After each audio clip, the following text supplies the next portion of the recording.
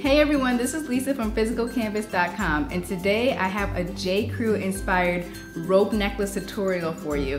I saw it on their website for $88 and it's completely sold out, so I thought, why not create a tutorial for you so that you'd be able to replicate your own look. Plus, it's under $8, so you can't beat it, so stay tuned. Let's get started with the supplies. Sharp scissors to cut through the cord, a hot glue gun, clear crystals in varying shapes, and multicolored rhinestones for a pop of color, which I didn't end up using, but you're free to use.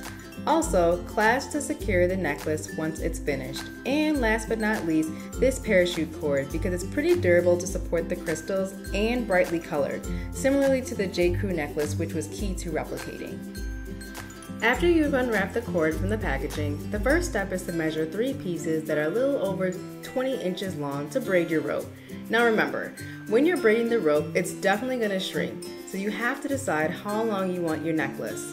Since I wanted to make a versatile necklace that could be worn with a collared blouse or with a long-fitting tee, I decided to have it fall right below my collarbone. Secure your 3 cords with tape to prevent it from moving around and start to braid the pieces. Make sure to keep the spaces nice and tight to avoid spacing, which will cause the braid to separate.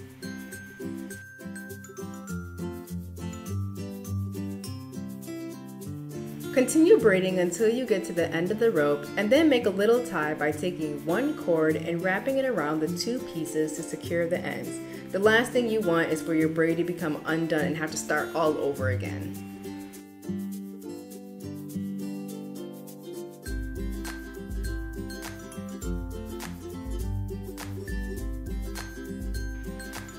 Because parachute cord is so malleable, it's easy to bend and shape the necklace to your liking, which is important when rounding out any sharp edges after you've braided your cord.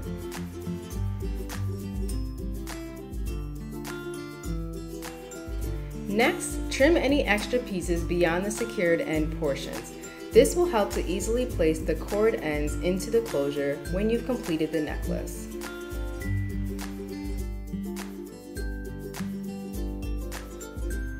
Now that the necklace itself is complete, it's time to add the crystals. There's really no wrong way to place the crystals, so I chose the largest crystal as my anchor and then positioned the remaining ones in mini clusters. Doing this really adds to the chunkiness of the necklace to create an overall statement piece.